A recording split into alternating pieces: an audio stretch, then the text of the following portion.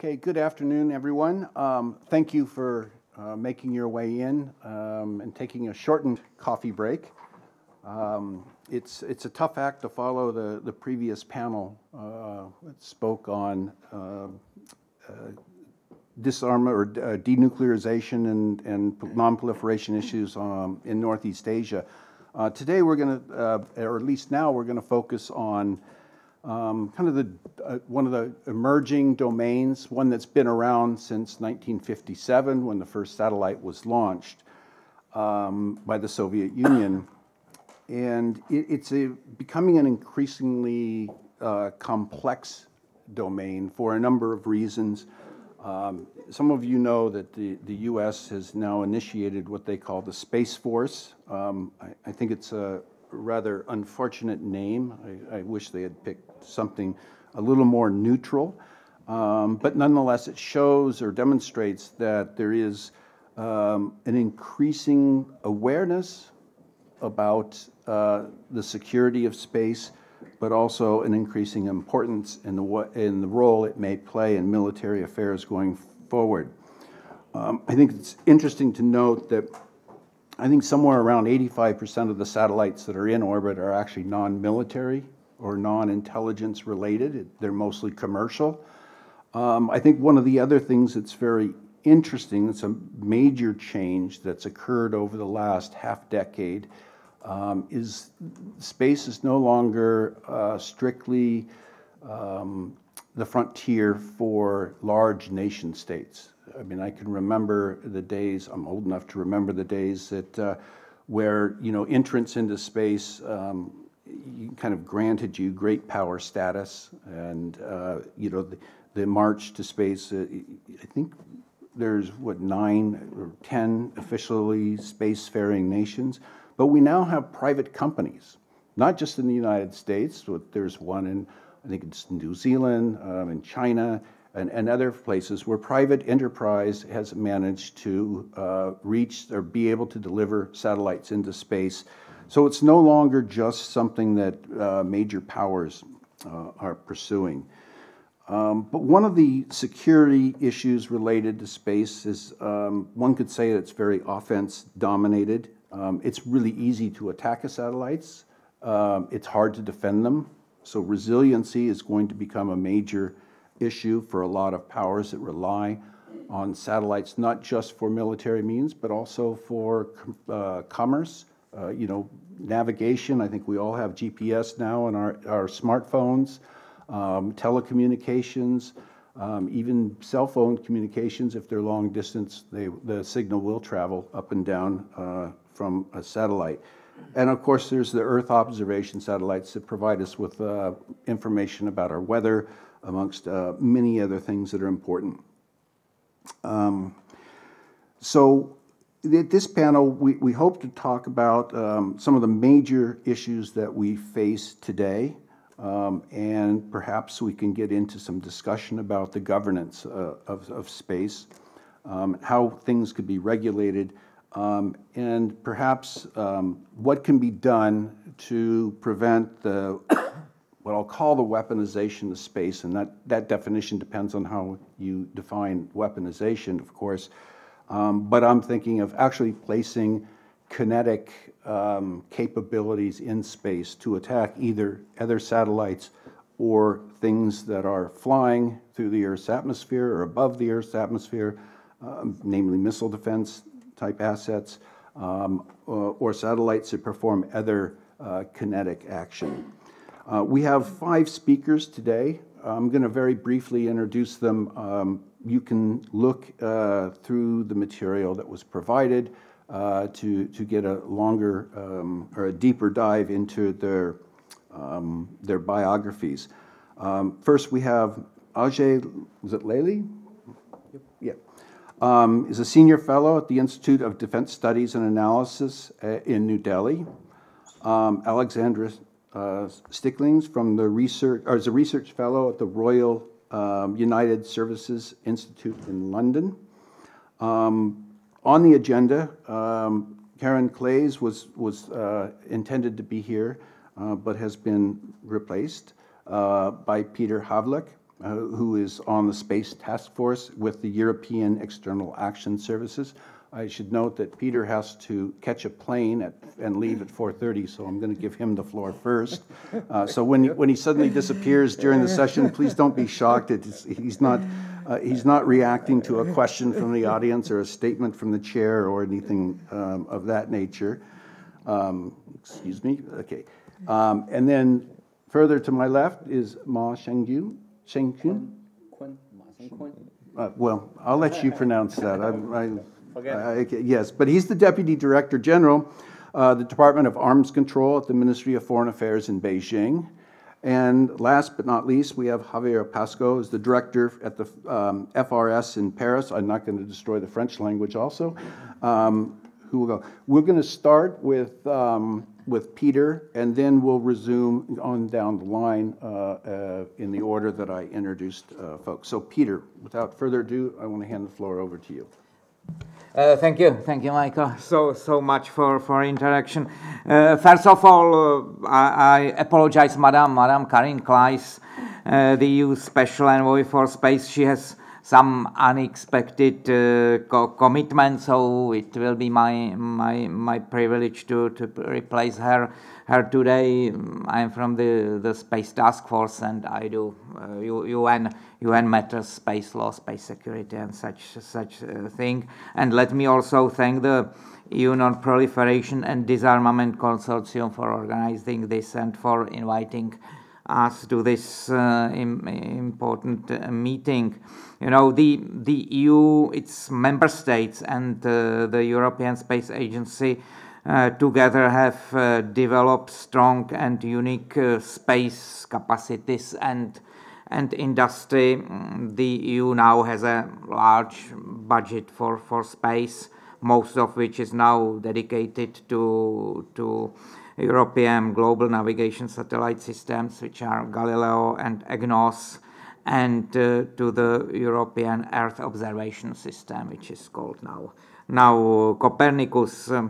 We are about to adopt a space program for 2021 to 2027 to boost the EU space capabilities in the fields of three fields: navigation, Earth observation, space situational awareness, and governmental satellite communication. These last two components are relatively new for us. Therefore, it is certainly our prime interest to have space environment with high level of safety, security, and sustainability also for our space assets. We continuously promote the preservation of a safe, secure, and sustainable space environment and the peaceful use of outer space on an equitable and mutually accepted basis. We certainly stress the importance of transparency and confidence-building measures and the need to advocate responsible behavior in outer space in the framework of the United Nations. We, as the EU, and this is well known, we strongly support the multilateral approach and the United Nations, and we always highlight that COPUOS and its subcommittees are unique international platforms for international cooperation in space, including on the development of international norms and standards regulating space activities. In this respect, we really express our satisfaction that this year the space community made an important step, and that COPUOS adopted the preamble and 21 long-term sustainability guidelines. COPUOS proved that multilateral space diplomacy can work and produces results, and you who was involved in these matters know that it was really not easy, and it took almost 10 years. COPO's LTS guidelines are certainly important contribution to the transparency and confidence building measures.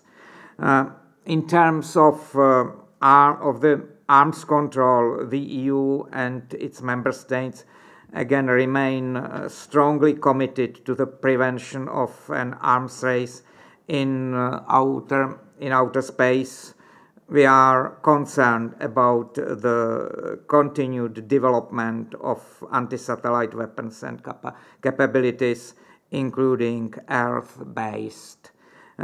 We have recently highlighted this in our statements at the UN General Assembly this autumn. We call on all states to refrain from destruction of space objects that generate space debris, notably multiple long-lived debris.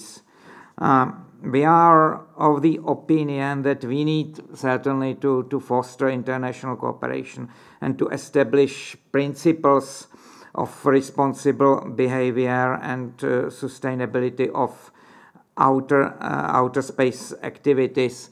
If we look at the enormous technological development, the rapidly growing number of human activities in space, and the increasingly diverse nature of space operators, we mean both governmental and private ones, as it was already mentioned by Michael, it has become very, very urgent to develop new relevant rules and norms within the UN framework. We say that certainly a legally binding instrument could be an option. However, we are realistic and we believe that the most realistic near-term prospect lies in agreeing on a voluntary instrument, on voluntary norms.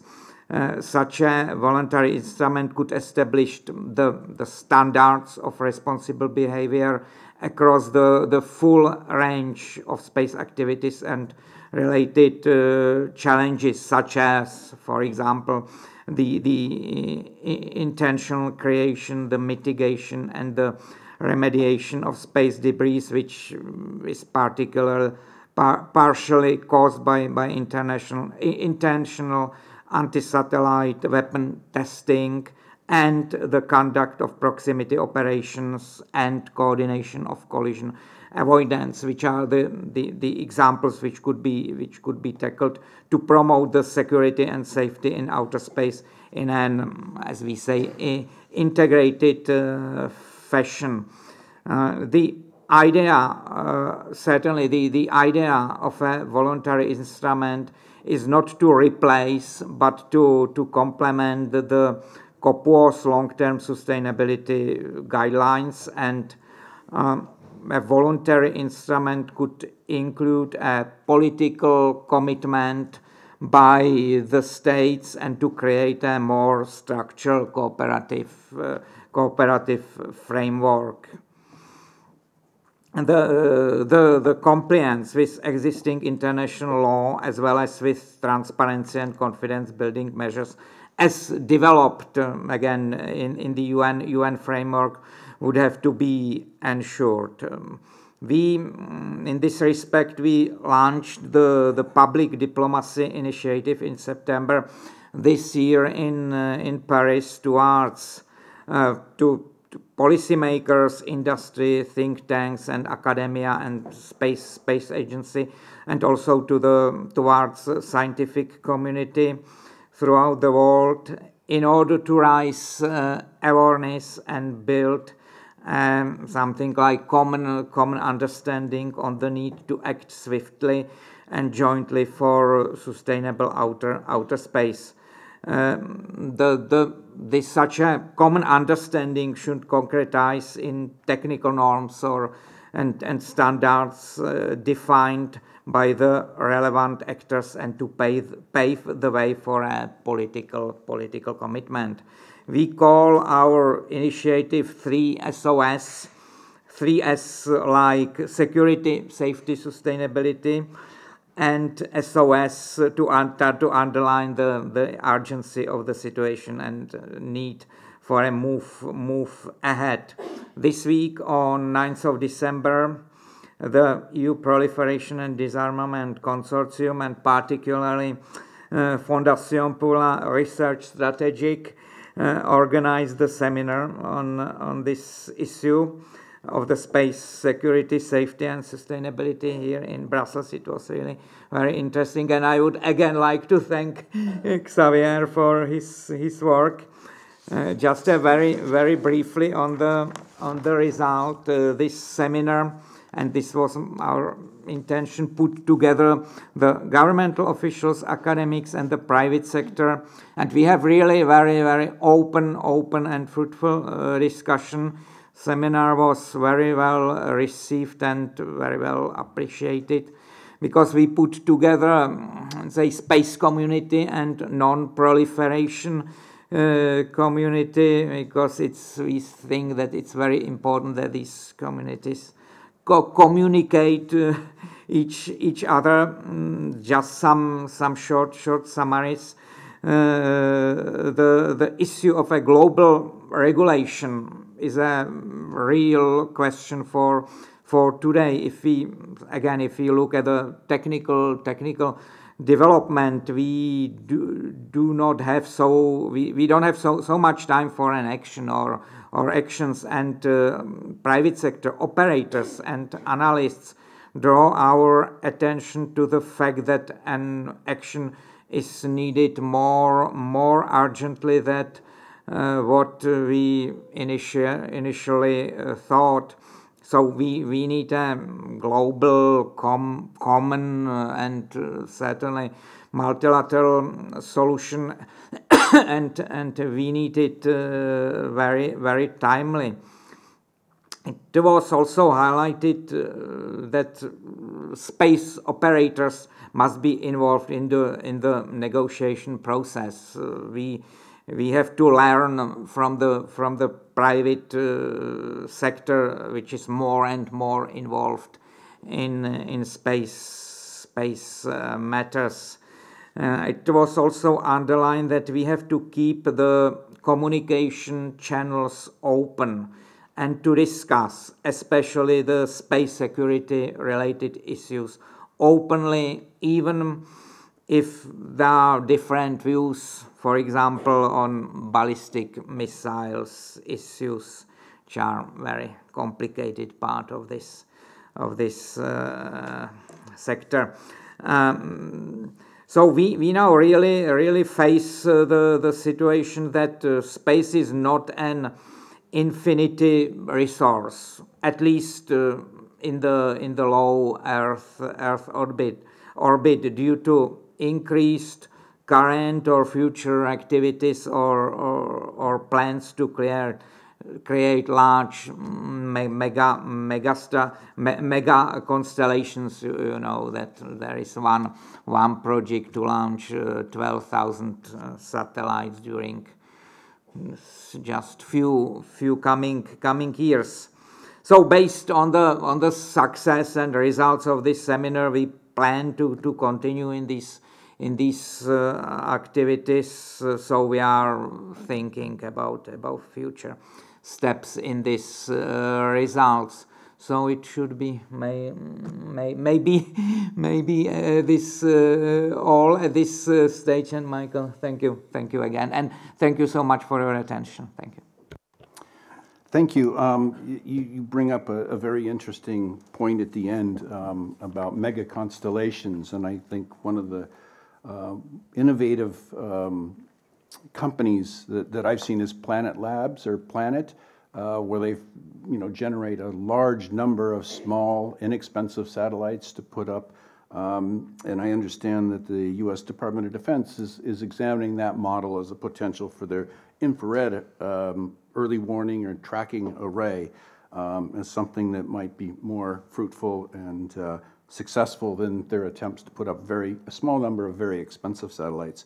but that just further congests low Earth orbit, and it's an issue that it needs to be addressed sooner rather than later, with the commercial aspects of space taking over so much of what we do. Next, I'd like to turn the floor over to Andrea. No, Ajey, I'm sorry. Good afternoon, ladies and gentlemen. Let me thank the organizers for inviting me over here. In fact, I will start my talk by speaking something which I'm not going to speak. But just to carry forward the last session further, can space be used for diplomacy? I think there is a strong case in case of North Korea, because North Korea is continuously making an argument that we want to launch satellites for our own social good. And a couple of years back, in fact, they have invited a few scientists and few media persons also to watch the launch. So is there a possibility that countries like China, or for that matter South Korea, offer them a facility saying that we will launch your satellite if you want to launch a satellite, while you are investing into a launching system? Just a point which I thought I could have made in the last session. Well, what I'm going to speak is about space debris. Right now there was a mention which was being made about space debris. Space debris, I'm sure most of you must have seen the movie called Gravity and must be generally aware of how space debris creates so much amount of a mayhem and a damage if actually it hits a satellite. It was a Hollywood movie. Definitely there was something which was shown out of the proportion. But at the same time, one must understand and appreciate that there are few satellites which have gone down because of the space debris. So space debris is an issue, and this issue is increasingly increasing. Now, what is actually a space debris? Space debris is happening because of two things. One is because of natural things, and other is because of the man-made things. The natural things, you can't have a control over there. You got asteroids, you got comets, you got various other activities which are happening out into the space, which is creating a lot amount of smaller particles and creating certain amount of debris.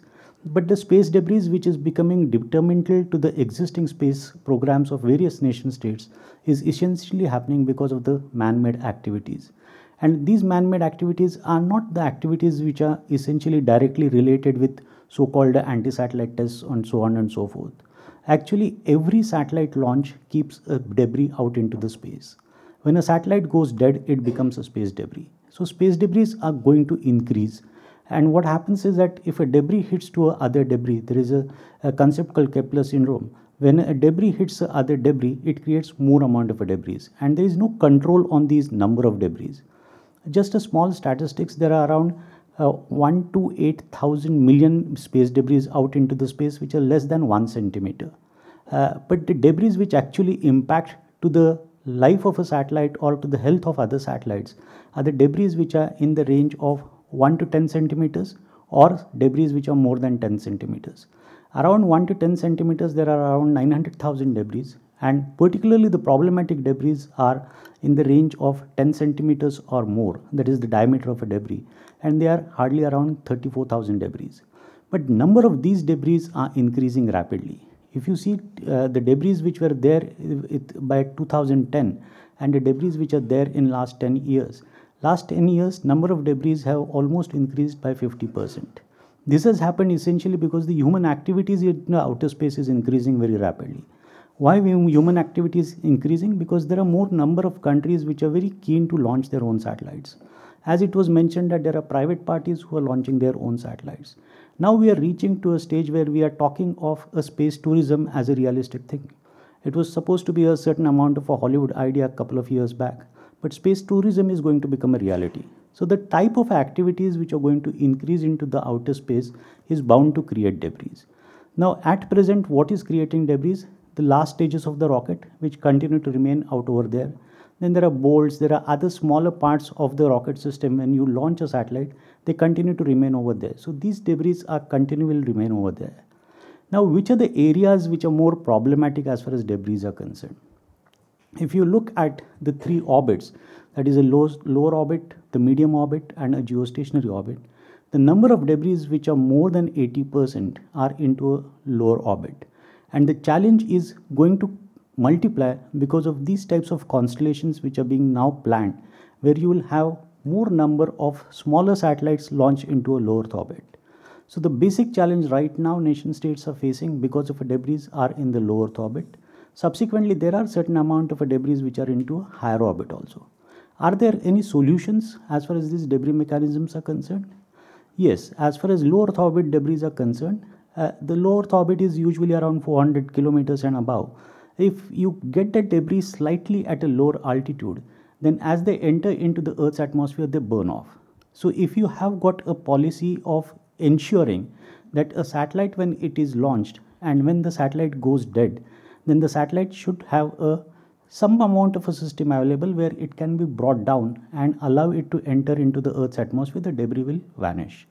As far as the debris which are into a geostationary orbit, that is around 36,000 kilometers above the Earth's surface, those debris can be put into a higher orbit. They call that as a graveyard orbit.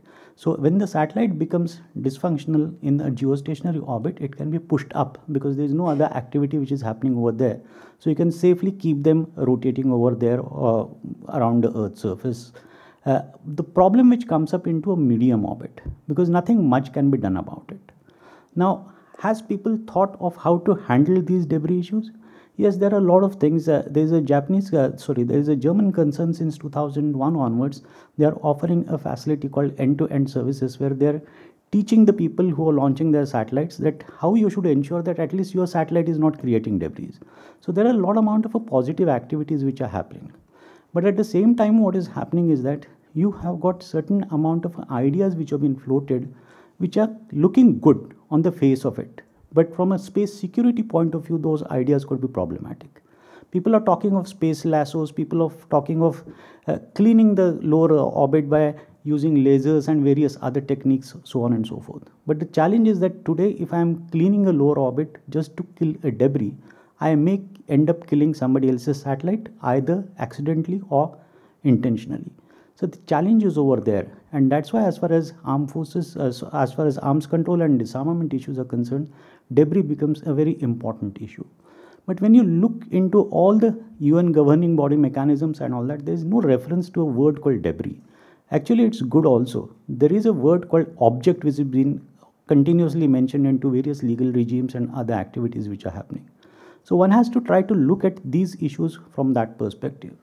Today, are we doing anything enough? There is an agency called under United States Air Force, which is actually monitoring debris. But this agency is not in a position to monitor all the debris. So there is a concept called a space situational awareness where you can have certain amount of a global collaboration where people can join hands together and at least monitoring of a debris becomes a very foolproof method. Right now, everybody is depending on the US per se. There are certain other agencies also which are monitoring debris, but the type of debris which are out into there, other smaller agencies are not able to monitor. What are the other ideas which has been floated? Right now, the ideas which have been put onto the table, particularly there is a US project which is talking that instead of allowing a satellite to die, what happens is there are two activities which happen as far as the death of a satellite is concerned. Either its power source gets over or its antenna becomes problematic. So what they are saying is that if a satellite is dying, let's catch hold of that antenna, launch a new satellite and put the same antenna to that satellite. Because there is a good amount of a logic into doing these things. But all these things are to be done by using robotic equipments, robotic systems, so on and so forth. So there are various other issues which are associated with these entire activities. Are there any methods which are there? Yes, there are debris mitigation guidelines which are there. They were working very beautifully for a couple of years. UN Corpus is also looking at this issue, and all those things are working very beautifully. But the challenge which happens is that today, if I have to launch 1 kg out into the space, it costs me $10,000. So when a country decides that I should have certain amount of a system associated with my satellite, that eventually when the life of a satellite gets over, it will not remain as a debris and I'll get it down. So you'll require to put certain amount of a mechanism. So if weight of my satellite is supposed to be 10 kgs, then I will require a mechanism which is around 5 more kgs to ensure that the things will get down. So under those circumstances, there is a good amount of a skepticism because of the cost included in it. SpaceX is saying that we will allow instead of 10,000 kgs by 2,000 kgs, that sort of a range which they are projecting. So there are good companies which are working on these things, but at the same time, there is a lot amount of an issue because of the creation of debris. And I think over a period of time, this problem is going to be more challenging. Today we were talking in the morning about normative laws. As far as debris mitigation guidelines are concerned, it is more of that sort of a thing, and it is working very perfectly. But I think a time is going to come where you will have to have certain amount of a legally binding mechanisms which will allow you to ensure that no man-made debris at least remains out into the space. This is where I'll stop. Thank you. Thank you. I didn't think it was possible to make debris management interesting, but you somehow were able to do that in a rather convincing way, describe some of the problems. But and I think the notion that you are responsible for deorbiting your satellite if it's in low Earth orbit makes a lot of sense, but it would also require the deorbiting of the upper stages that delivered the satellite, and as you mentioned, the separation of the final stage in the satellite creates debris itself. So just deorbiting the satellite and possibly the upper stages, it does not provide a perfect and complete solution. But it is a move in the right direction. Next, I would like to hand it over to Alexandra. Thank you. Thank you very much, everyone. I'm going to take a slightly different perspective. Conversations about arms control when we think about space usually get mixed up with discussions concerning the militarization and weaponization of space, which I think is really, really unhelpful. Space is militarized. It has been since the late 50s. It is an essential environment for military operations. You can't separate it out. So any concerns when people think we have to, worried about the militarization of space, just forget it. It's too late. It's also weaponized. Again, people think we need to stop the weaponization of space. And there's an important distinction to be made between weaponized space and weapons in space. Space is weaponized because it's part of the kill chain. People talk about the first Gulf War being the first space war. It's because it's the first time GPS played a really, really important role in military operations. 80%, I think it's around 80%, of US munitions in Afghanistan were precision-guided GPS, space. So space is a weaponized environment. But we have to think then about, okay, if we can accept that, if we can just move on from that, what do we actually mean when we think about weapons in space? And Michael alluded to this. It's really, really hard to define a space weapon. Are you talking about the destruction of a satellite or the disruption or denial of a satellite, which would have an impact on, something that's going on the ground, but is maybe not permanent? And is that going to become more likely? Kinetic ASATs, we've heard they create debris. They're very obvious. It's easy to attribute them. Non-kinetic lasers that can dazzle optical sensors, jamming, spoofing, that we see going on all the time. They're difficult to attribute. They're not permanent. But they also might be more useful. We've heard about mega constellations. If you've got thousands of satellites that are all linked, you use an anti-satellite missile, you take one out, probably not going to make too much of a difference. It's really not, apart from creating a huge amount of debris. There's a cost balance there that's actually going to move towards benefiting the operators of a mega constellation rather than the operators and the creators of an anti-satellite missile. So if we have trouble thinking about what we mean by a weapon, maybe we should use a different term. And one term that we use is counter-space capabilities. This is any capability that is preventing someone else from using and accessing their space assets, and more importantly, the information from their space assets. As I mentioned, jamming GPS signals, which goes on all the time. But this includes, it's not just about the space asset itself, it's also about interfering with the up and down links and the ground control stations. You don't have to hit the satellite, you can actually attack the ground control station, which could have a similar impact. And so you have to start thinking about space, not on its own, not as it's just happening there. You've got to put it into these broader concepts, military concepts of multi-domain operations. It is, I've heard it described quite well, the connective tissue that comes through. It's communications, it's intelligence, it's all the GPS signals, the navigation. You can't just separate space out and then carry on operating as you were. A response in space, if you have an attack in space, the response might not be in space. You might not have the capability to respond back. They might not have a satellite with similar capabilities that would be a proportional response. So you might be looking at a cyber attack or a diplomatic attack. And we're seeing a proliferation then of counter-space capabilities beyond the main actors who have, the bigger kinetic ASATs. So I think we have to think a bit about, why are we talking about arms control in space?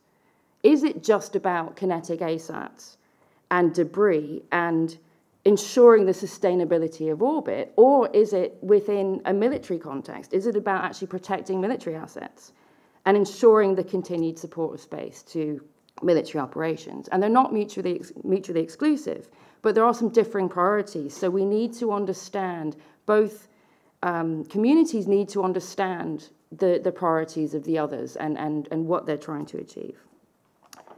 And how are we defining an arms race in space? We have these treaties that people are trying to get through, preventing an arms race. What does that actually mean? Who are the actors involved? How do we know if someone's won the race? Does it just keep going? And I think that it's one of the reasons, amongst many others, many of which are very political, that getting an overarching treaty like Paros, the Preventing an Arms Race in Outer Space Treaty, is actually going to be really, really difficult.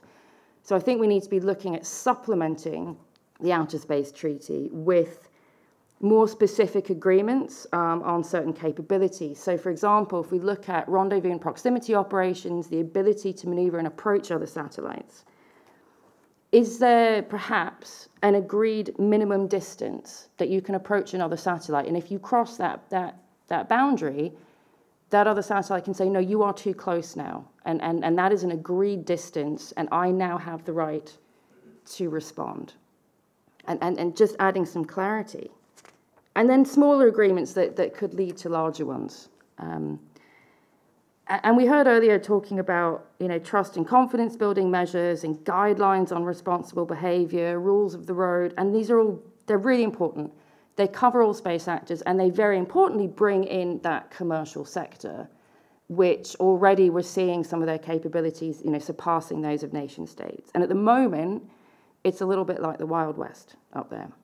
There's not a lot that's stopping people just doing what they want. The problem is, a lot of these guidelines, etc., they're not binding. And all it takes is one actor just not to sign up, one actor to just say, yeah, I've signed up, but there's nothing anyone can really do if I just decide to go a bit further. And I think there's another narrative there that I don't think is often very helpful. And I heard it, I think it was last year, Vice President Mike Pence mentioned that, space had been a sanctuary. And now it wasn't. Now it had become this, it's never been a sanctuary until, we started putting stuff up there. And another one on the peaceful uses of space, because space capabilities, space technology is inherently dual use. You can have commercial launchers, which, might launch peaceful satellites, but they're also launching national security payloads. You've got commercial satellites that are being used by militaries.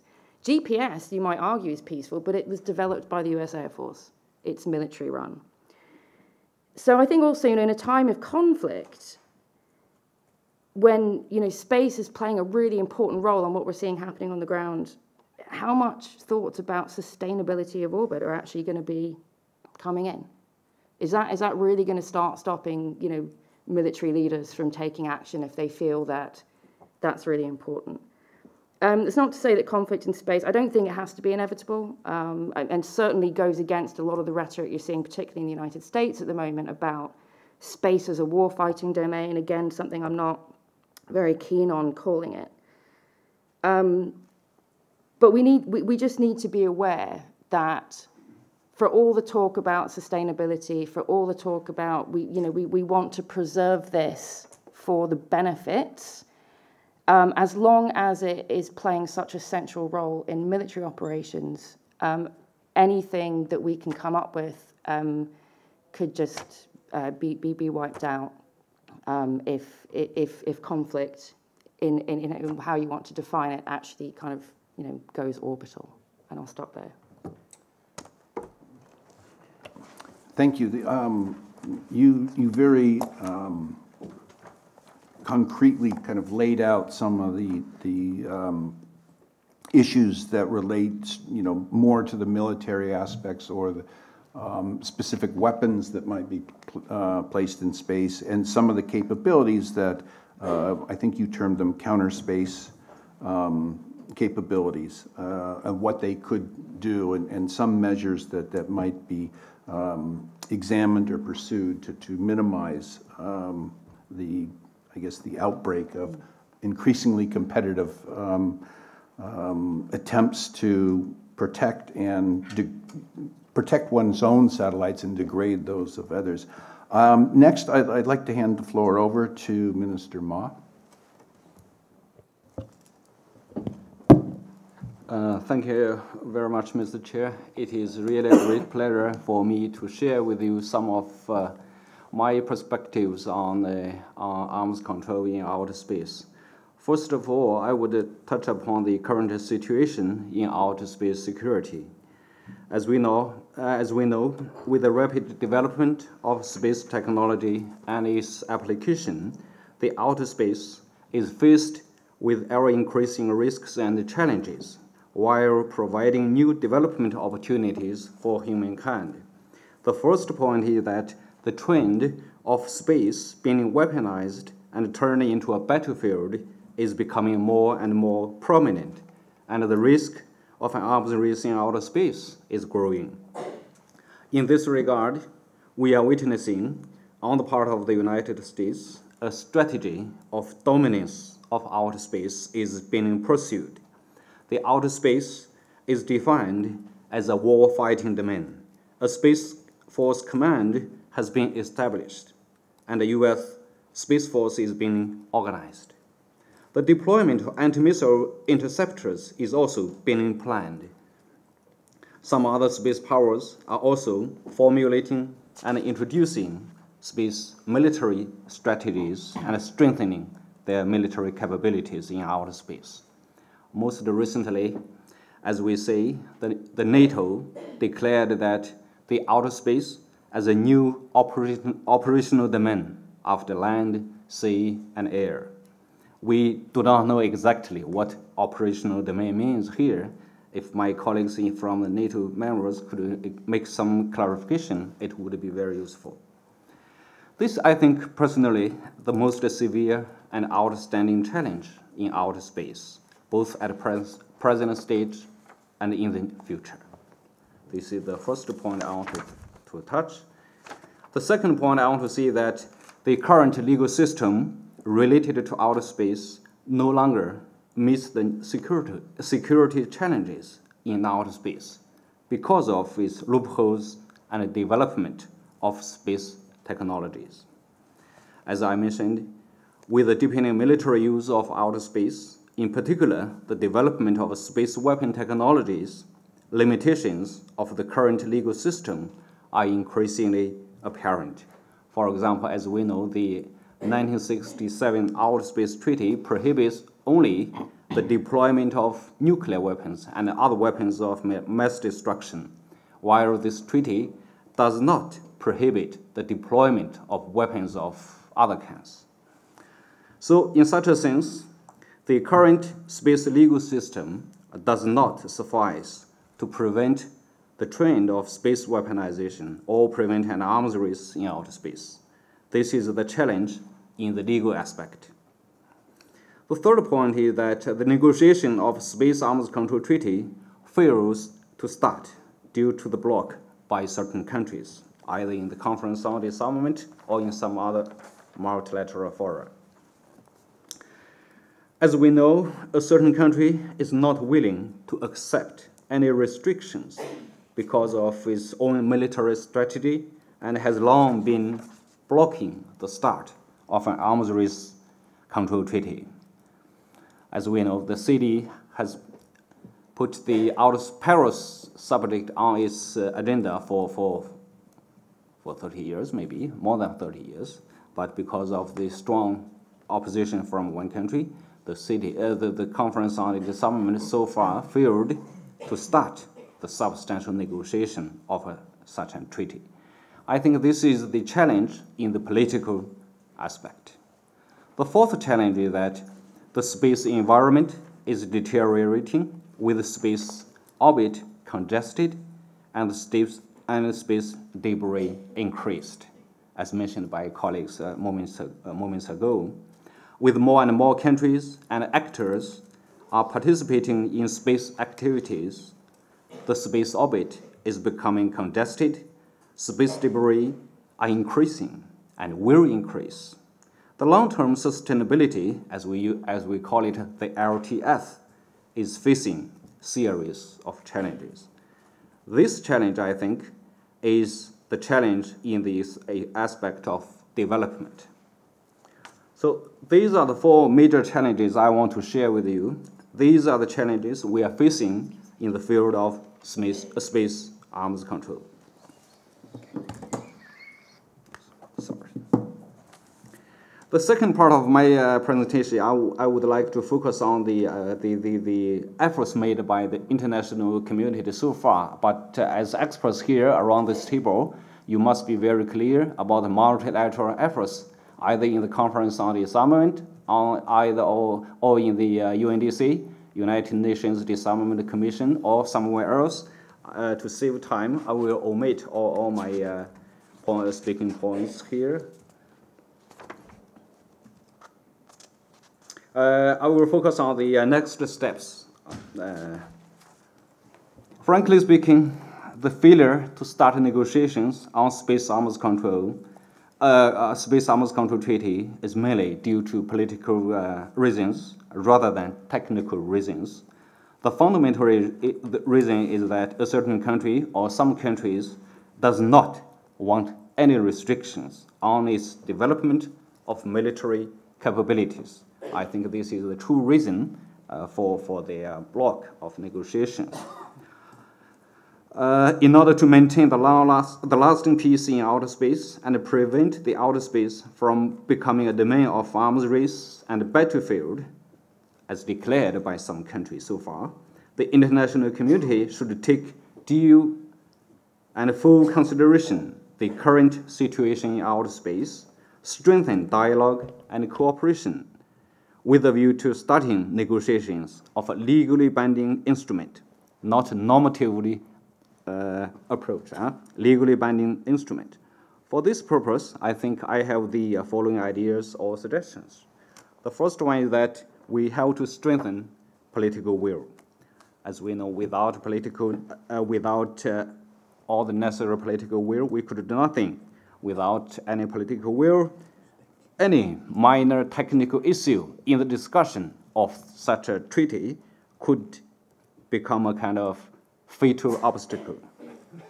All the countries, especially those spacefaring countries, should keep a clear mind on the current space security trends and their serious consequences. Demonstrate all necessary political will to support the negotiation of arms control treaty, and take part in the negotiations in a responsible and constructive manner. This is the first point. The second point I want to stress is that we should stick to multilateralism. We all should support the UN, the Conference on Disarmament in particular, to play its role as the major channel. Before this Conference on Disarmament forms its work plan and start the negotiations, a technical group could be considered to further discuss those technical issues, such as the scope, verification, definition, etc., on the basis of the work of the UNGGE established last year. We could also consider the establishment of an open-ended expert group to discuss all related issues of a future treaty to prepare for future negotiations. This is the third point. The second point. The third point is that we should enhance mutual confidence. All countries should strengthen dialogue and take appropriate and feasible transparency and confidence-building measures to enhance mutual trust and create favorable conditions and atmosphere for future negotiations. We should not accuse each other. We should not pour dirty waters on the activities of other countries. The fourth point is that we should strengthen international cooperation. As a basic principle, all countries should not be impeded to take part in international cooperation for peaceful purposes.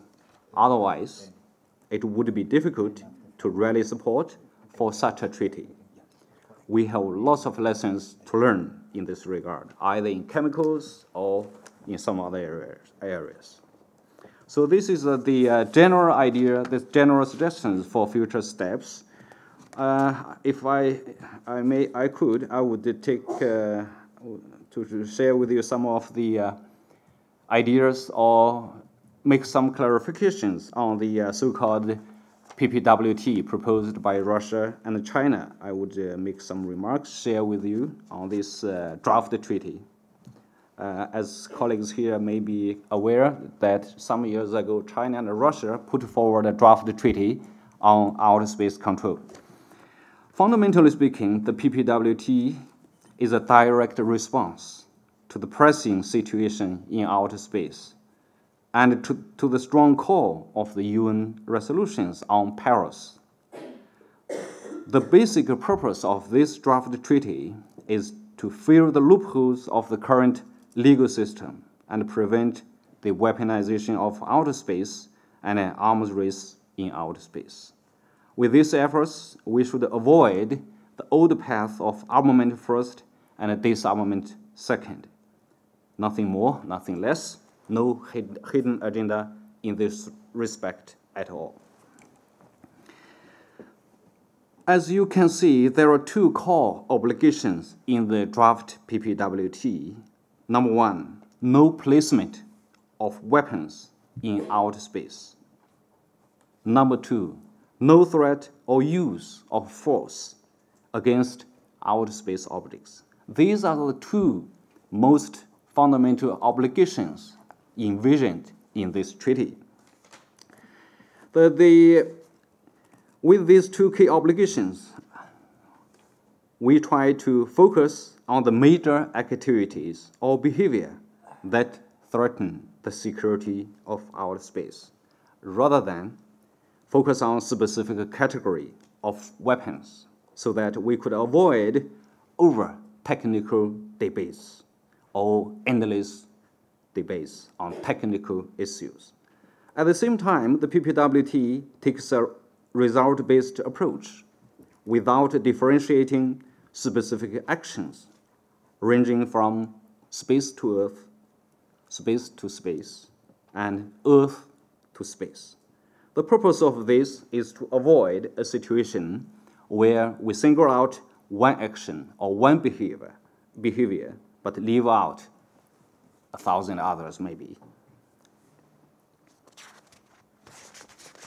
As you know, the PPWT so far is the only draft treaty, and the treaty, we are so glad to see that enjoys very wide support, and many countries support the start of negotiations on this basis.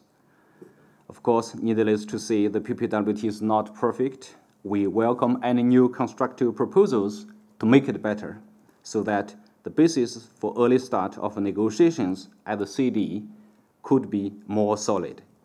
So these are my explanations to the draft treaty. I hope those explanations could be useful for colleagues here to consider this draft treaty. I thank you very much for your attention. Thank you, Minister Ma. That was, you laid out not only a number of problems, but you have proposed solutions to those problems, which is always very helpful. Next, our final speaker, Xavier, Pasco. I hand the floor over to you. Thank you, Mr. Chairman. It's always a challenge to be the last speaker, and especially after all these very, very good presentations. The topics of today was the arms control in outer space. And of course, this is, and Petr has recalled this, a necessary and desirable objective.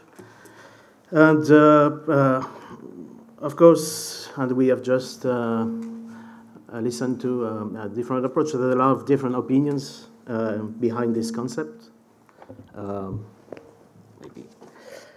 And we mentioned in the previous, I hope it doesn't, the last one is okay.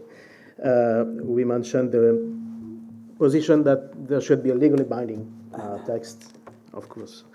And some other countries, and you mentioned some, are more inclined to adopt a position in favor of a political regime, code of conduct. Okay, and we've been in Europe very active over the last years in defending this international code of conduct for space activities, and with the idea that this might be more easily acceptable by a large number of countries with different interests, without being too much focusing on the legally binding dimension that could come afterwards. There was also this notion. There's also a difference between people who can believe that it should be a first step, and then we could go towards another one, and some other that believe that any treaty could be in the current space landscape, I would say, would have a limited effect. As the notion of space weapons, and Alexandra mentioned this, is not agreed upon by any country. It remains difficult to precisely define what a space weapon is. Using it intentionally for destroying a satellite, you could use a civilian satellite, or something that is not intended at first to be a military weapon. So the case for preventing an arms race in outer space would really first rely on a general agreement on preliminary definitions. But beyond this, and I will go very quickly because, and a lot of things have been said, beyond this, we clearly recognize that, and this is a new thing, that the military today have a clear perception that space is playing a more and more important role in their own operations down to Earth. And this has created a different context than the one has been dominant over the, I would say, 4 first decades of their space history. Space at this time was devoted to strategic monitoring and was not so much military per se. It has become much more like this for something like 2 decades with the post-Cold War conflicts and all this. And all the major powers are using space intensively in their military operations, which means that, of course, military tend to invest in space. They rely on the space assets. So they believe it can be a threat, it can be a target, it can be threatened by a system that would like to affect defensive capability as a whole by targeting the space systems. And this has created a different political, I would say, alchemy in a sense, as far as space is concerned. And there's another thing at the same time, the space landscape, again, I like this expression, is about to be deeply transformed. We mentioned the mega constellations coming from the private sector. We're talking in our seminar, Petr mentioned the seminar we had last Monday, some private firm, a very well-known private firm, looking at things and at systems, made the calculations that if all the projects are realized, in less than 10 years, we'll have 850 satellites in the sky. Of course, all these satellites won't exist, all this project won't survive.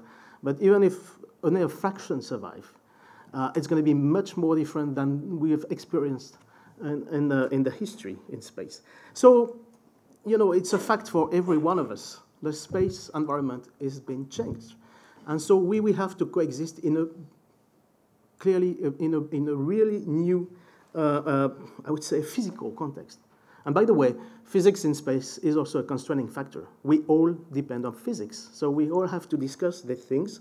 I quite agree with you when you mention the fact that there should be channel for communication between, even at the technical level. I think this is very important. It's important to create the dialogue. We're all interdependent in space.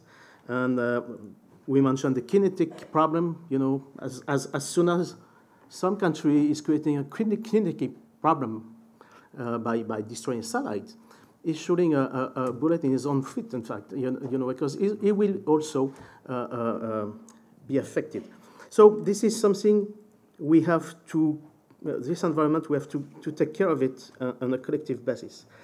And also, beyond this high number of satellites, there will be more and more cheaper and cheaper and better small high-performance satellites that will do many, many different things. They will move much more than before. This is important, this. We mentioned the proximity operation, rendezvous and servicing, refueling, etc. All these satellites will move. We need to identify that. We need to know and to identify those satellites. Any country, any spacefaring country now is investing a lot in systems that can monitor space activity. But this space activity is getting more and more complex because of the number of the satellites and because of what they do. And it's not trivial to really understand what is the object you're looking at. So this will be also another key element to take into account when we discuss about collective security in space. So space, there will be more and more space events. If we go towards these mega constellations, there's going to be a lot of space events. And these space events were going to be more and more difficult to anticipate and even more difficult to model. This is something we have to realize. And if we talk about arms control, if we talk about space security, we have to take this into account because the context itself will be much more sensitive in terms of what we know, what we understand. And the mutual trust, again, I agree with you, is key on this. And by the way, this uncertainty, space is going to be more and more uncertain as an environment. And this is what has prompted military communities to consolidate their posture in space. At a time when there's a lot of their operations are relying more and more on space, they need to be more and more self-confident when they're doing space things. And so we are witnessing a moment where military considers space, that space is not, yes, a sanctuary anymore. It's never been so much, but it's even less so, in their view at least. And all that has been served by, of course, improving technologies. Really, the technology has progressed a lot for the last 15 years, allowing things that should have been even envisioned some 20 years ago. And then you see terms like space deterrence emerging. You want to deter your opponent or supposedly adversary from attacking you. Well, this concept can be discussed. At least what you want to be, yes, and you mentioned that, Michael, you want to be more resilient. That's for sure. A satellite, again, is very vulnerable and very easy to attack. And you want to discourage. You want to discourage the attack by minimizing the benefits of the adversary. So you will rely on many, many, many different satellites. So it will be very, very difficult to affect you, really. And in some countries, you might want to impose cost. And then if you attack me, I will impose your cost. It can be in space, it can be on the ground, etc. So this is precisely where security in space goes beyond the sole issue of arms control, in my view. But it includes also more largely a situation where the new commercial system will be part of the resiliency architecture and will be part of the resiliency strategy. And how they might be used, they're very much used by the military, by the way, as already today, but they will be more and more used when you have all this infrastructure in space. It's been used by many, many different users. So you will create some sort of added value for this kind of, from a strategic perspective and from an arms control perspective. We have to keep that in mind. So more and more military have used non-military systems as a complement or as an augmentation of their own systems. And it will only amplify with the advance of mega constellations, that's for sure. You mentioned planet, but we can also talk about the telecommunications, satellites that we on low Earth orbit. 20 years ago, you couldn't even create a satellite in low Earth orbit that would make space communication. Space communication was done with geostationary satellite, 36,000 kilometers high. And now, because of the new systems, you can do that. And so this will be a complete new dimension. This will be a complete new dimension with a lot of advantages, some drawbacks. But more and more you will see different infrastructure systems that could be used when you choose to use them. And so, of course, this will have, of course, obviously this has to have, and this is what one of the output we have had from our last seminar, a dimension that should have to be included in our debate on space security and arms control in outer space. That's for sure. The link is created, as there's no possibility to delink this. So that's very, very important. So it seems to me that the new dynamics in space will change very quickly the basics of our discussions in space security. That's for sure. And in this context, and that might be maybe not a different, but an alternative or something, a parallel path to follow in relation with just previously by the previous speaker. In this context, I think that getting agree on those new rules, such as the 21 LTS guidelines, long-term sustainability guidelines that have been mentioned by Petr, Havlik in the corpus, it might well be a first pragmatic step in discussing, in creating mutual confidence before more definitive security discussion can take place. And I think, I really believe that these strategies may not be mutually exclusive.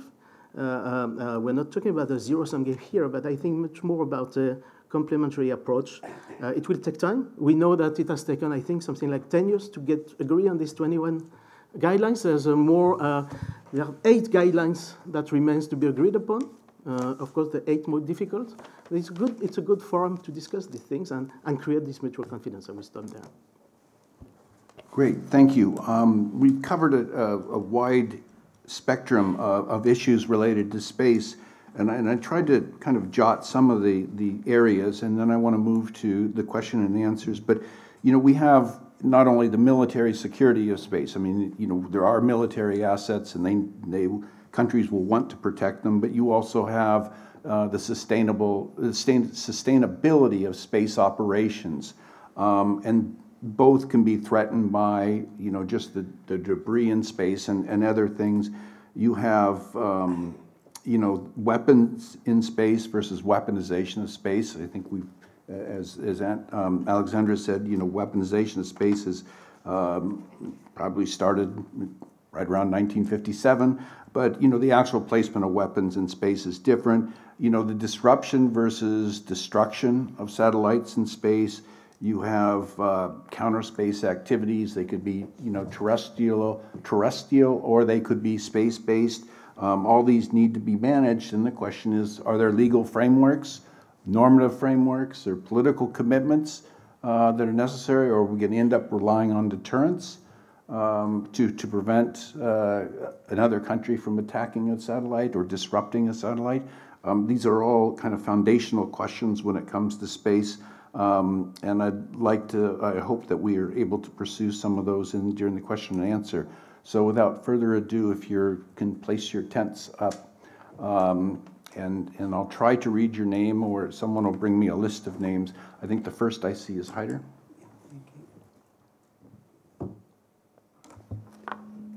Yes, thank you, Chair. Just 3 very brief observations or comments. One is that talking about constellations, mega constellations, at least some of us tend to forget that, you know, we began with Iridium a long time ago, which was a constellation, and it was for communications. And also, when it went bankrupt, it was revived or bought up by the U.S. Department of Defense for military communications and still serving civilians.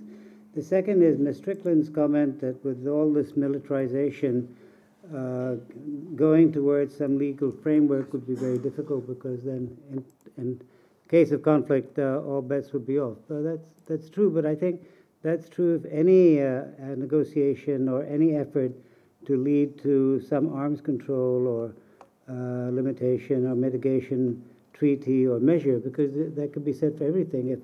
If push comes to shove, maybe countries would go nuclear, or despite the NPT, maybe they develop weapons which are banned, etc. So I'm not quite sure that is something which should introduce some sort of paralysis in the system. The last thing is in Pakistan, we have a commitment to peaceful uses, and we believe that the guidelines for mitigation of space debris by the Scientific and Technical Committee of COPUS needs to be followed. And in 2010, we had offered our neighbor India in CBM talks that we should start bilateral discussions on regional, on outer space, non-weaponization. We were a bit disappointed that this was not reciprocated, because the counter-argument was that we should leave this to the international forum.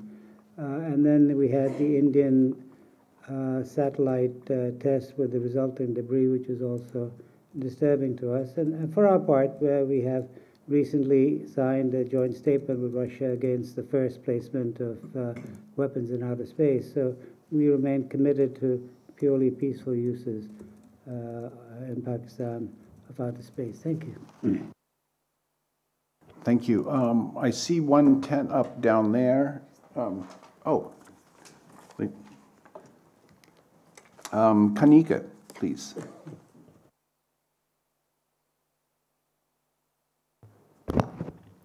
Hi, thank you. I had one question for our EU panelists over here. I was wondering, you mentioned in the last segment where you were talking about complementarity and norm-based as what the EU's approach is to space issues.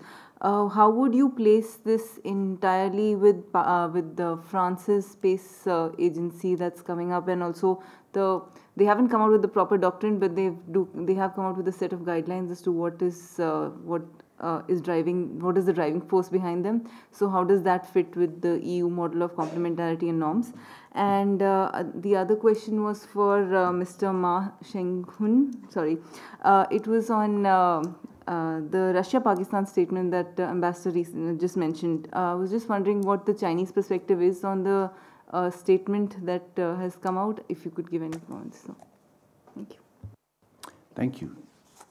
Everyone is being shy, or everyone wants to have a lengthy coffee break? Okay, thank you. Elena, please. Oops. I heard suggestions about looking also at the area of kind of comparing the space, traffic, and management of debris and everything else, to comparing it to the traffic that we regulate on Earth, and comparing it to the regulations at sea.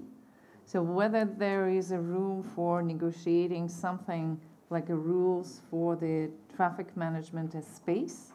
I think that it is a very promising area where you can have a very strong representation and the voice from the industry, because that's what they're interested mostly. And I wanted to hear, first of all, whether this idea is already something that is being discussed, and what are the prospects of getting to something like a traffic management in the space, which is not about military, but it's a very important part. Thank you. When I was informed I was going to chair this particular panel, one of the first things I did was look at the laws of the sea, which is something, and I didn't realize that the laws of the sea went back more than 1,000 years, and the first general law was established in 1608, I think it was. And it's gone through many revisions, and I suspect that the same thing is going to happen with the space domain as well. But next I have Artem. Yeah. Hello, I'm Artem Lazarev from VCDNP. My question with regard to the reaching the political will internationally in terms of safety and security of outer space. So you know from the history that sometimes mankind needs a dramatic event to go forward and to unite. For example, after the Chernobyl catastrophe, there was a strong push for nuclear safety conventions. After revelation of Iraq's clandestine nuclear program, additional protocol to safeguards was adopted. And then after 9/11, there was a strong push towards nuclear security measures. So what do you think would be a dramatic event, well, fortunately, but that will push the mankind to the adoption, final adoption of safety and security document concerning outer space. Thanks. Well, let's hope it doesn't come to a catalytic event that drives us, but history has shown such events can often motivate discussion and really push negotiations forward. The last name I have is Anne.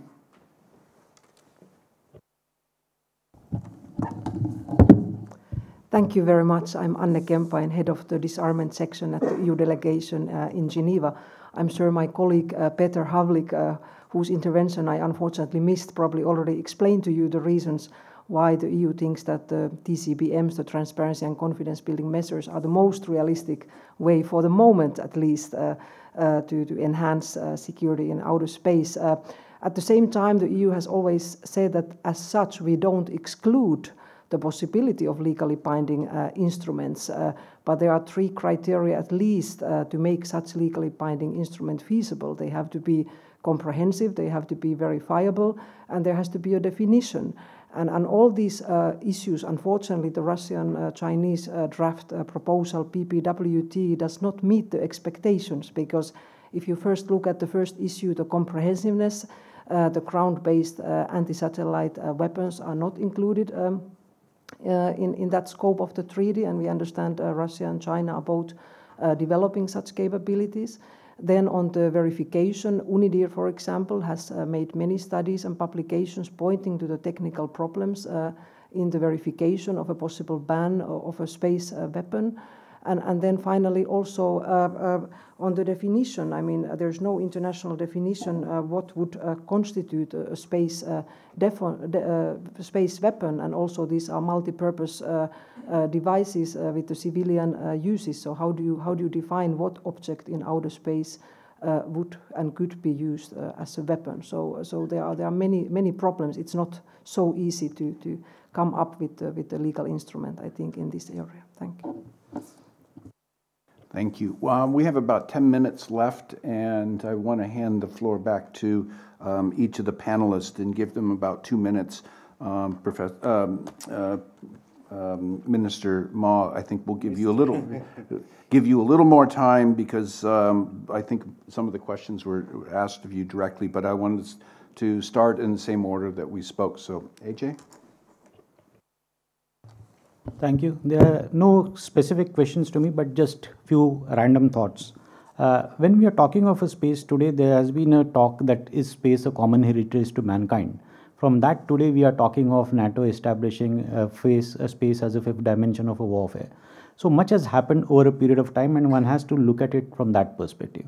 So from a legal perspective, is the existing space law mechanism accurate for handling modern problems, or we require a space law 2.0?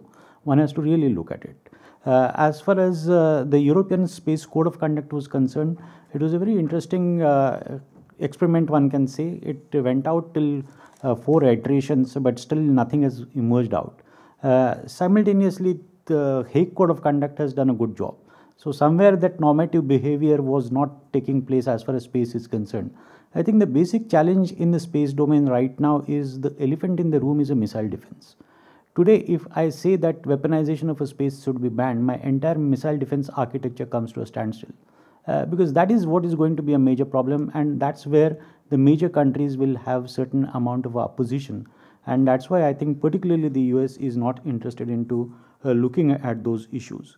At the same time, space diplomacy is working very fine. Countries like US and Russia are pretty good friends as far as space is concerned. International Space Station is one example. Other example is the spy satellites of US, which have been launched by using a Russian engine, RL-180 or something. And that's happening for quite some time. So people understand that fighting in a space is of no use, because there is too much of a stake as far as space is concerned. So one has to look at from that perspective. An interesting comment about space traffic management. That idea is in there for quite some time. There has been arguments that should we have something like in aviation we got ICAO. Should there be a ICAO as far as space is concerned? So people are talking about it, but as you say correctly, that these issues are going to come up in near future, because more amount of activities are going to happen in space, and you require certain amount of a guidance mechanism as far as space is concerned. Then as far as small satellites are concerned, because today people are thinking of managing internet with small satellites. You don't want the ocean cables to manage the internet. So Internet 2.0 has to be based on small satellites. So that activity is going to continue. There was a point which was raised about India's ASAT test. I think I'll make 3 small points over here. As far as India's ASAT test was concerned, it was not against specifically any country. Number 2 is that India has got issues as far as nuclear NPT mechanism is concerned, because you have got a treaty where 5 countries have joined hands together and said the rest of the world is a second-class citizen in a sense. They can't hold nuclear weapons. India never wanted that thing to come up into a space domain also.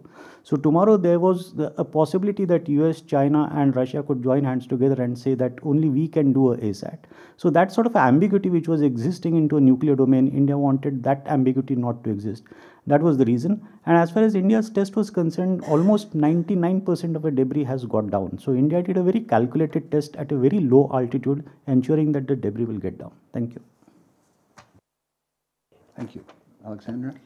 Okay, just a few responses. You mentioned, I mean, constellations, yes, they have been around for a while, like Iridium, but we're talking mega constellations. We're talking 2,000 to 5,000 satellites in one orbital plane. The problem is that you can expect a 5 to probably more like a 10% failure rate. So if you're putting up 5,000 satellites, that's a lot of junk that you're just launching that you can't do anything about. One of the other problems is with the new actors, it's the communication amongst them. There was a recent event not that long ago where there was a conjunction warning between the European Space Agency satellite and a Starlink satellite, and the ESA could not communicate, could not reach SpaceX. You've got operators having to Google contact details of other companies when there's a conjunction warning. So the more you've got up there, the more conjunction warnings you have, just gets really complicated. You mentioned as well, in the case of conflict, all bets are off, no different from other areas. That's exactly the point. Too much, we're having these conversations and we're thinking about space as being something completely different. We need to treat it differently. Whereas in a lot of, and yes, that's very true in a lot of ways, but when we're starting to think about, you know, the role of militaries and how militaries are going to be talking about things and how conflict can change stuff, we need to actually not look at it too differently. Looking at sort of a balance between the EU wanting to, sort of lead on complementarity and these norms, and then individual states with their own, we've seen it with France recently with, plans for the space agency. The UK is doing a lot of work. Of course, the US with, Space Command. I think that's just, we're always going to see that individual countries will have their own requirements and their own priorities, but when you're part of a multilateral body like the EU that has a history of that kind of work, I just think that's I don't, you can't necessarily explain it, but I think we just have to live with that. On space traffic management, one of the difficulties is that traditionally space situational awareness and the tracking of space objects has been behind a military firewall. That is changing now. We're seeing a lot of commercial companies providing that information, and we're seeing the responsibility, at least in the US, for that coming out of the Department of Defense and moving probably into the Department of Commerce. There are a lot of people working on this. There are a lot of people talking about the need for an international body of some kind that is helping to manage this. The difficulty is always who's going to do it, who's going to pay for it, who will run it. Does it sit within the UN? Does it sit somewhere else? How do we deal with that data? And a lot of the problems still that we don't know where anything is. I mean, we're pretty good. You can tell mostly where a functioning satellite is, but there's still an error. So you start bringing debris into it. It's very difficult. Some crossovers with maritime, but also some differences, particularly when you take physics into it. And I think I just want to pick up on something Ajey said. There is a balance. Like, no one wants to lose access to space. There are too many benefits. There's too much to lose. And I think, if you look at just within the great powers, there is a balance there, and it kind of works.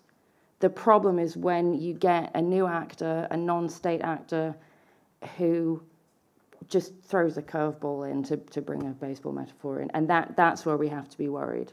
I'm actually, I know I probably sounded really negative earlier, but I'm actually quite positive about the future of space. I really like the idea that a Brit raised a baseball analogy. And I wonder if the U.S. is moving responsibility for tracking data to the Department of Commerce, does that mean they're going to start charging for that information? There is probably an economic benefit to having all of that, yes. That's unfortunate. But anyway.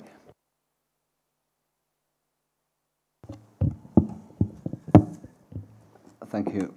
I think the questions posed to me, I will start from the latest one, otherwise I will forget them. In discussing arms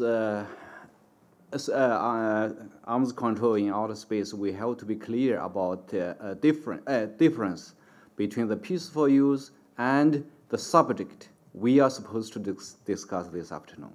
We are discussing arms control in outer space. We are not discussing the peaceful use of outer space. That is something dealt with by the corpus in Vienna.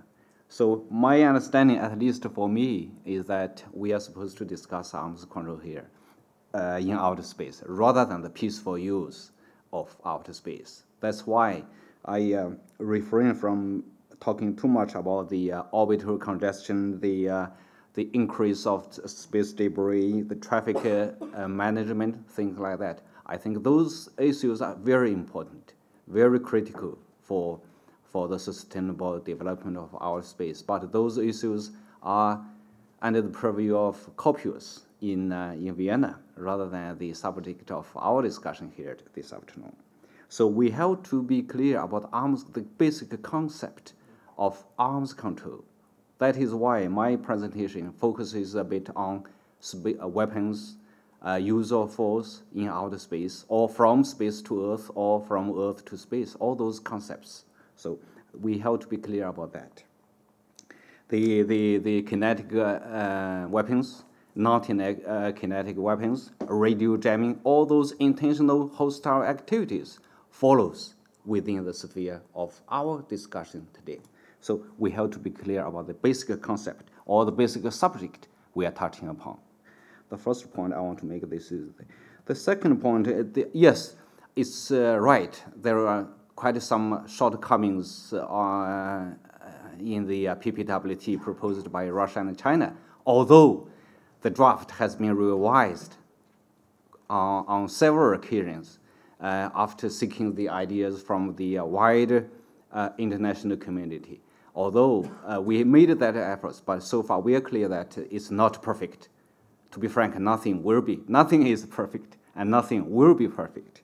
So in terms of the criteria set forth by the United States, definitely this treaty does not conform to the criteria by the United States in terms of comprehensiveness, in terms of verifiability, in terms of definability or definition.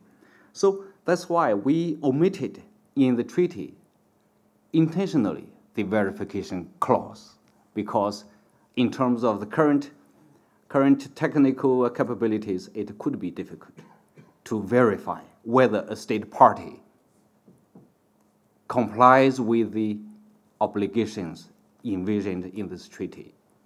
But we think that by omitting a verification, we do not think that this will affect the effectiveness of this treaty, because a treaty usually is designed for those compliers to follow the object and purpose of this treaty. If a treaty is designed to prevent potential violators, it would be very, very difficult. For example, every country, we have a whole system of law regarding public security, but every country cannot rule out the crimes of different kinds. So on the PPWT, we do not contain the verification clause just because the lack of sophisticated or ripe verification technologies. But I want to say that this will not affect the authority or effectiveness of this treaty if each and every state party to this treaty complies with it. As we know, the Outer Space Treaty of 1967 do not contain any verification clause in that treaty. But so far, I'm so glad to see that no country violates law by placing nuclear weapons in outer space so far. I hope that is true. On the comprehensiveness, yes. You mentioned that anti-satellite weapons, especially from Earth, is not included. But as I explained in my presentation, we do not try to list each and every specific actions or each and every specific weapons in the treaty. We try to prohibit this kind of behavior or activities. We prohibit the use of force against outer space objects. We do not list whether it is from space. We do not say that it should be from the air. We do not specifically define that this activity should be the attack from the ground.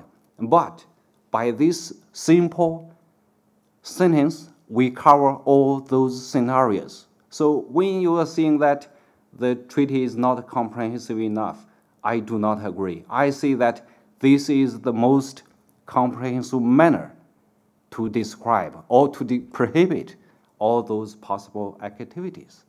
I hope you could understand my point there. Sorry for my poor English in explaining this, this very seemingly reasonable counter-argument against this treaty.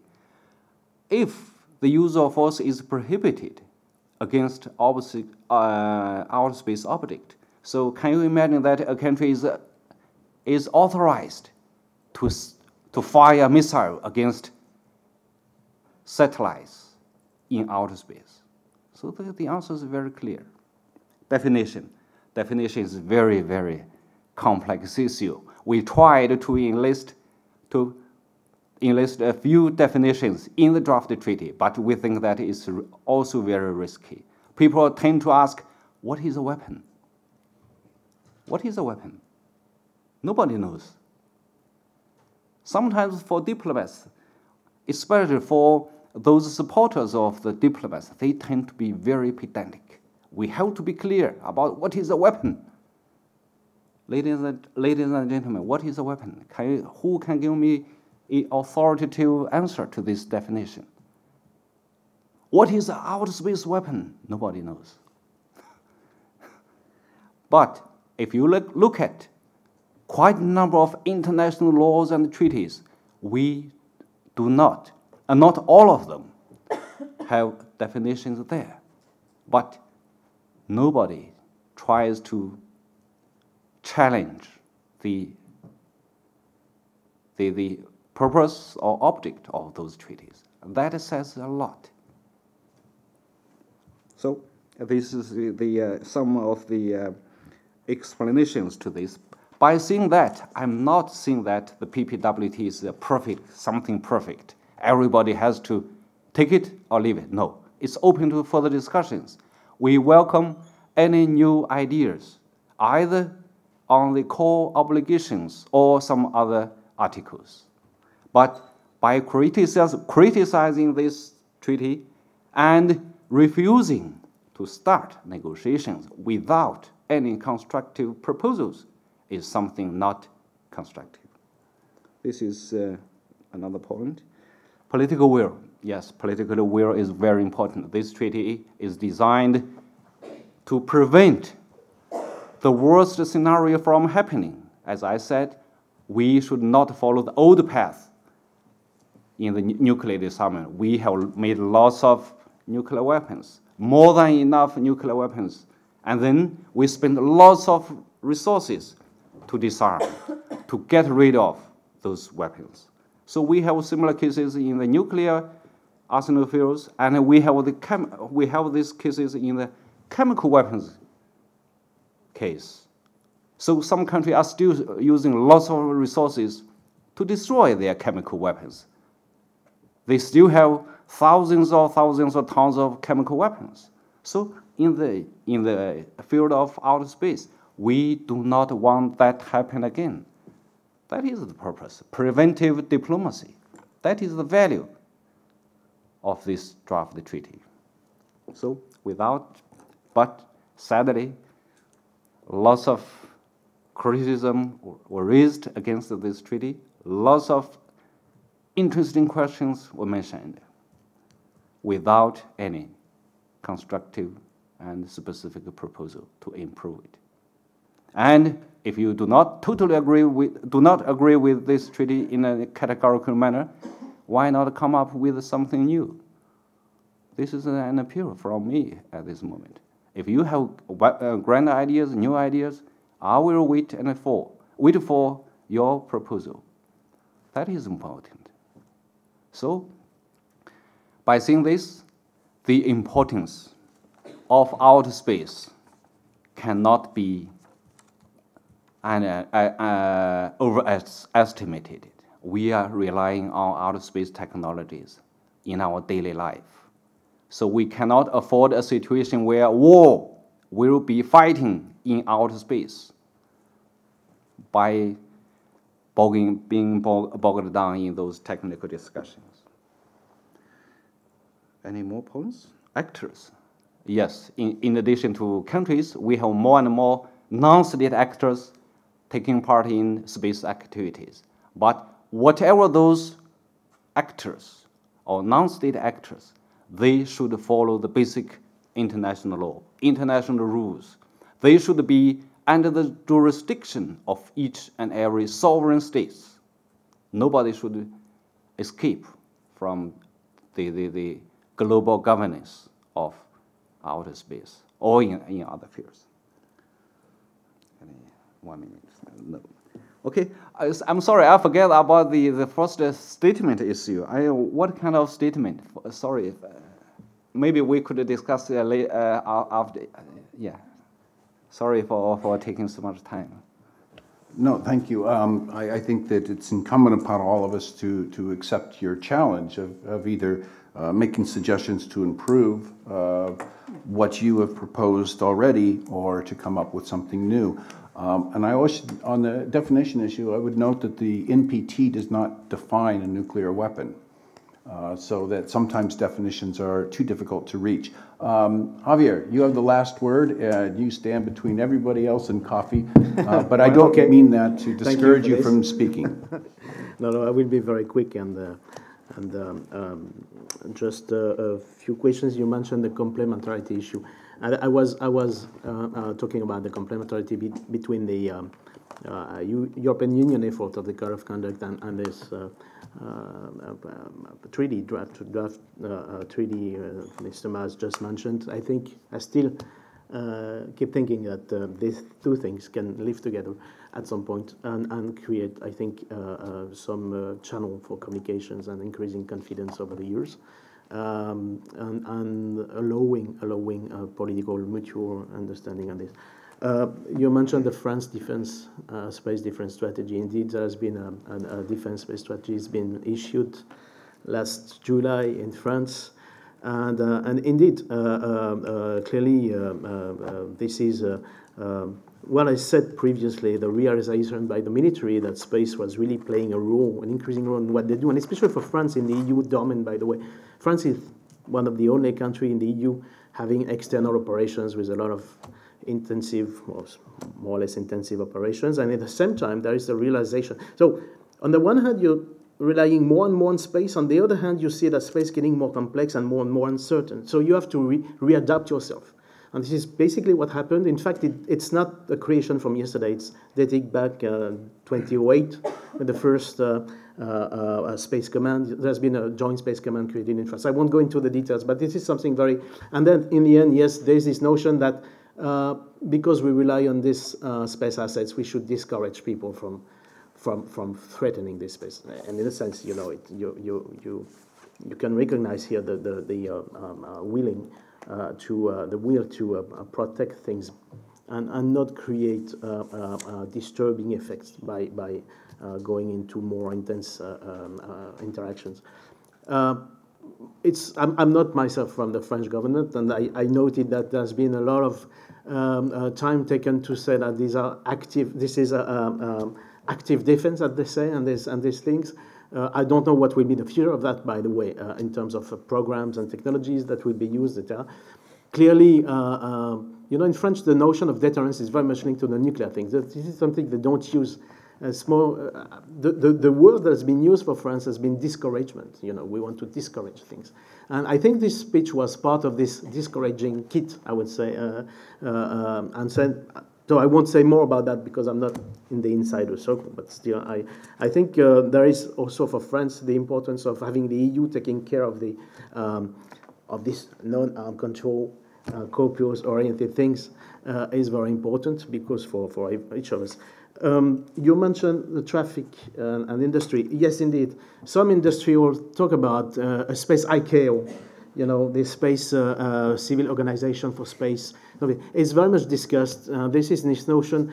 Again, here, it feels like I think that really essentially the situation has not matured yet enough to allow countries to do the right balance between their own sovereignty and what this kind of organization could do.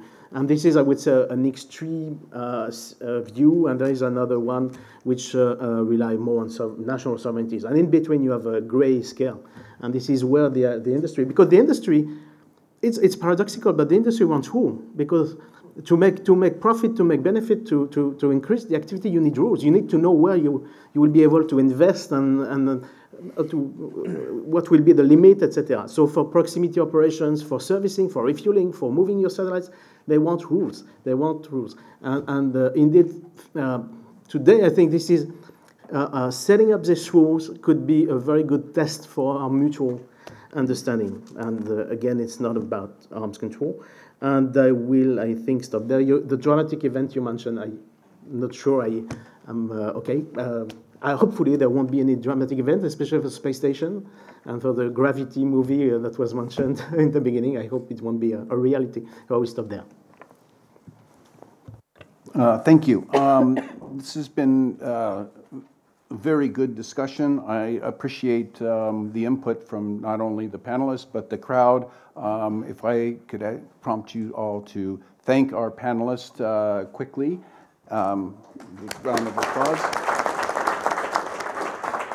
And I note that the next session will be in the original hall because it's a plenary, so we'll all need to migrate over to where we were this morning. So thank you very much to everybody.